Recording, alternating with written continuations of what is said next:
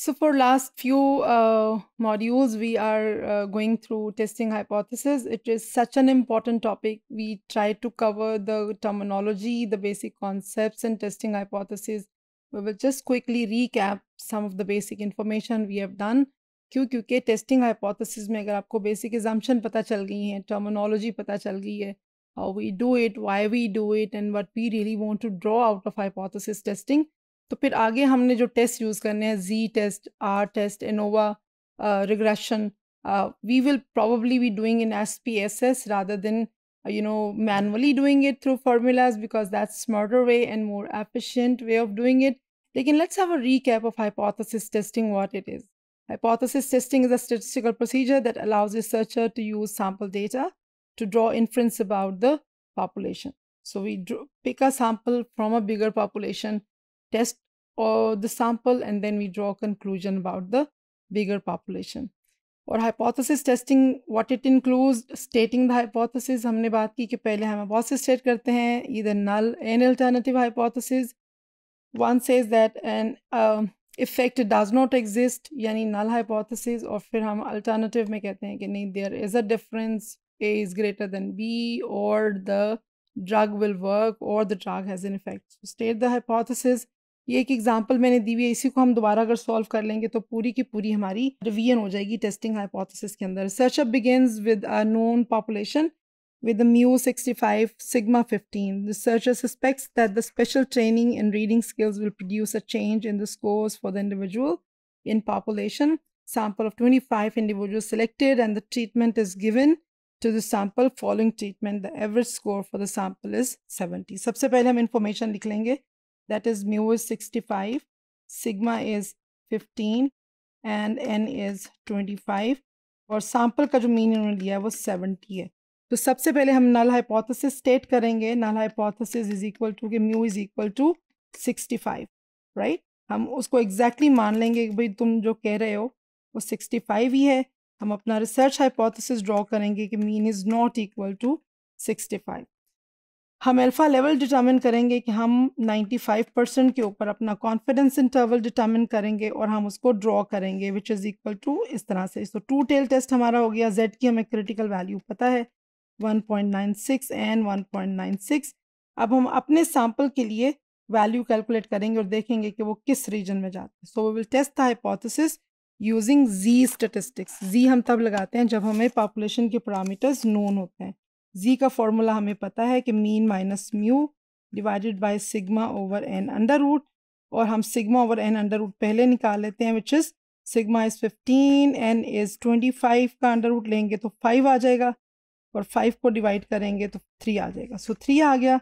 हमारा मीन है 70 minus 65 divided by 3 which is equal to 5 bye 3 which is equal to 1.66 something आएगा.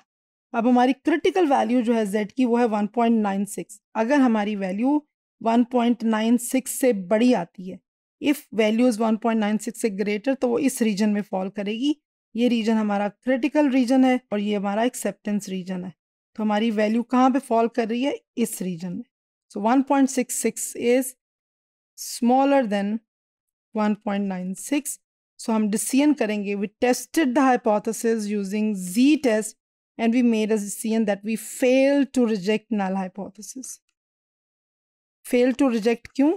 क्योंकि हमारी वैल्यू acceptance region में आ रही है. And this is how we did the testing hypothesis. So just a recap of hypothesis testing. क्या हम करते हैं? हम alpha level determine करते हैं, हम hypothesis state करते हैं, alpha level determine करते हैं, हम अपना critical region mark करते हैं अगर 95% है जैसा हमने पीछे किया है. उसके बाद हम क्या करते हैं? हम उसको वैल्यूज़ पुट इन करते हैं, टेस्ट चूज़ करते हैं. से लास्ट एग्जांपल में हमने जी टेस्ट सेलेक्ट किया. उस जी टेस्ट को लगाने के बाद हम वैल्यू कैलकुलेट करते हैं और फिर हम उसको कंपेयर करते हैं अपनी क्रिटिकल रीजन, जो एक्चुअल कैलकुलेटेड वैल्यू है उसको हम क्रिटिकल वैल्यू जो कि टेबल वैल्यू से कंपेयर करते हैं. जैसे अभी हमने किया है 1.66 को 1.96 से, and the decision was because the 1.66 was lying in the acceptance reason, वो वी एक्सेप्टेड या we fail to reject the null hypothesis. तो इस दोनों में से कौन सा हमारा डिसीजन होगा?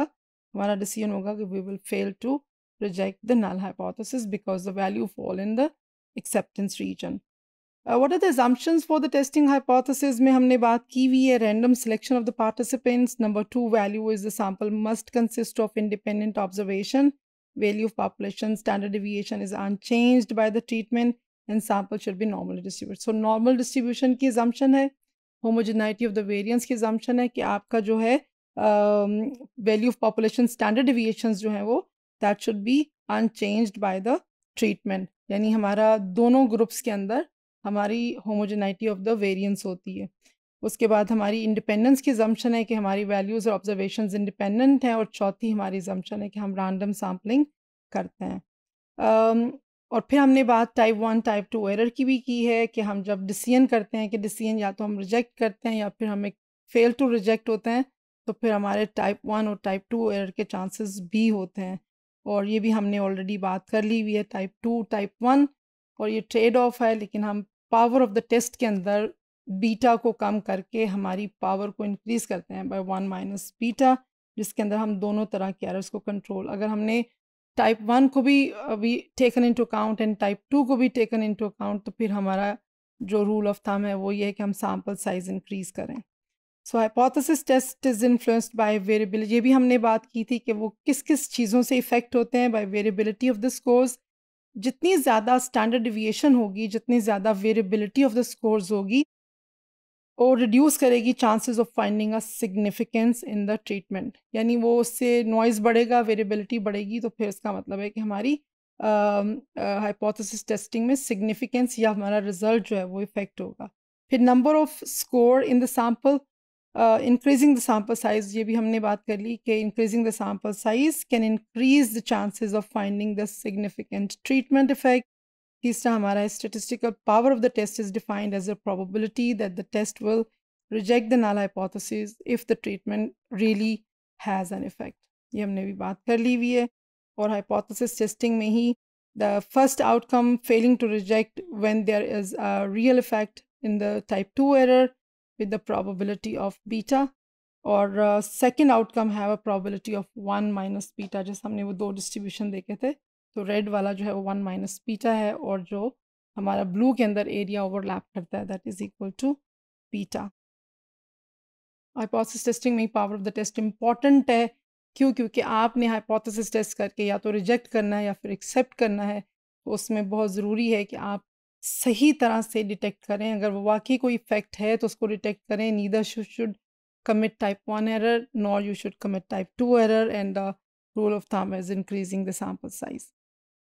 और फिर पावर को इंक्रीज़ करने के लिए हमने बात की थी, हम अल्फ़ा को भी इंक्रीज़ कर सकते हैं, सैंपल साइज़ को इंक्रीज़ कर सकते हैं, और फिर हम वन टेल टेस्ट ले सकते हैं, जिसकी वजह से हम वो एरिया इंक्रीज़ कर देते हैं और हम अपने पावर को बढ़ा देते हैं. लेकिन ओवरऑल रूल ऑफ थंब है कि हम सैंपल साइज़ बिग इनफ लें ताकि हम we and up at a right decision.